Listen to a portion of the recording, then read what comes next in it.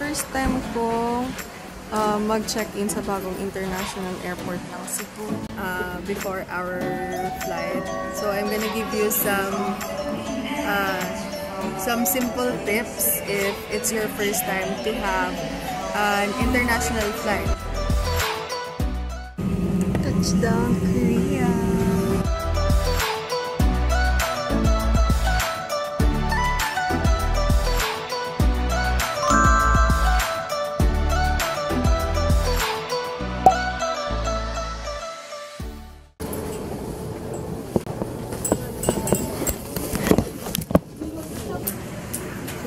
We're going to Korea mo. Oh, sorry. Gana gali. Siya, 1, 2, 3. What's up? Wala kita what's up? What's up? Hello mga ka-Happy Feet. Welcome back to another vlog here in my channel. And if you're new here, please be a part of my Happy Feet family by subscribing and clicking the bell button. So right now guys, it's 5 AM in the morning and we are bound for Mactan, Cebu. Dito kayo mga to, Day? Korean. Annyeong. Upa. Upaw. See you in Cebu, guys. Bye-bye. The location of the nearest exit.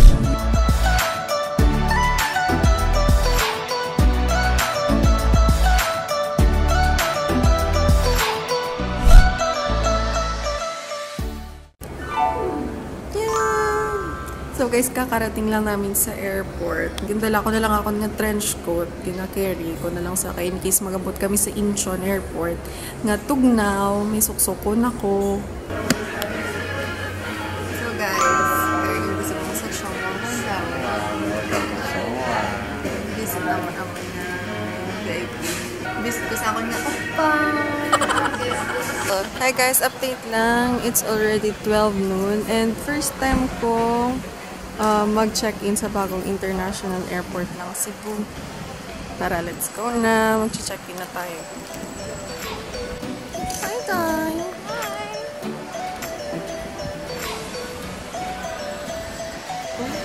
So just a quick glimpse guys of what the interior of the new Cebu International Airport looks like. Grabe siya. Pati yung CR sa airport is Ilongga Vlogger. Guys, so pasado na kami sa immigration.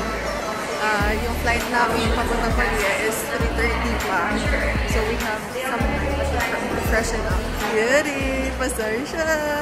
Guys, sorry ginawa ko yung neck roll as a stand ng camera ko. So yun guys, we have 1 hour before our flight. So I'm gonna give you some simple tips if it's your first time to have an international flight. So first things first na gagawin nyo is magbayad kayo ng international travel tax, which is fixed na yan guys na 1,620. So pwede ka mag-pay online sa designated na airline online services ng travel tax mo. But I think they have online fee na 100 pesos ata.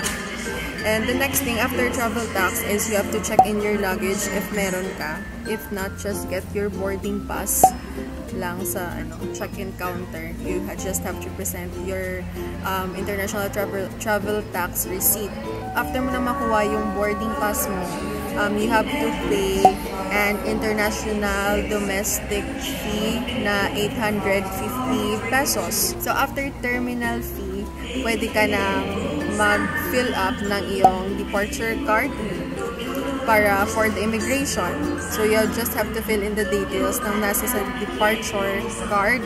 So yun na nga guys, after ng departure card, ilagay mo na together with your boarding pass, your passport, plus yung mga supporting documents nyo na voucher sa hotel, mga entrance tickets nyo sa mga amusement parks, sa mga attractions, like mga cloak vouchers, yan guys. Then, yun na, you're good to go for immigration. So, yan guys, it's just a simple tips lang for first-timers na mag-international flights. So, bye! Gaya ko! open the window shades and stow your tray table. Touchdown, Korea! Ladies and gentlemen, you may come to a check. So, makato na kami sa immigration, guys. After 3, punta na kami sa plane. Then, currently, it's 9:20 here in South Korea. Pero the 1 hour na advance. And ila ko no subong temperature is 2 degrees, which is tugnaw-tugnaw. So, good luck sa amin ni Dayday.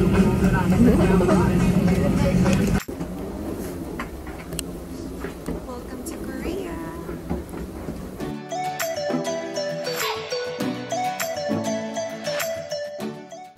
And guys, so we have to transfer going to Terminal 1. Kailangan pa naming mag-ride ng MTR.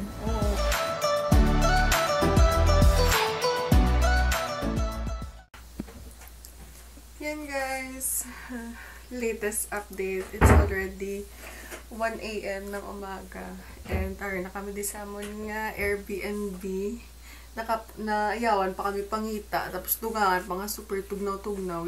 So we decided nga from exit 2 sang MTR nga lapit sa amon. Nagkuha na lang kami taxi. Anyways guys, ma-rest kami anay because we have a busy day ahead. Daw kami ulubrahon. Buwas na mo kami dalagawan. So, buwas na lang kamo i-room tour sa amon nga Airbnb. Pero muna siya, muna Katrin. This is our room. Basta, i-room tour ko kamo. So, bye-bye! Watch out for my next vlog sa official day 1 namon diri sa Korea.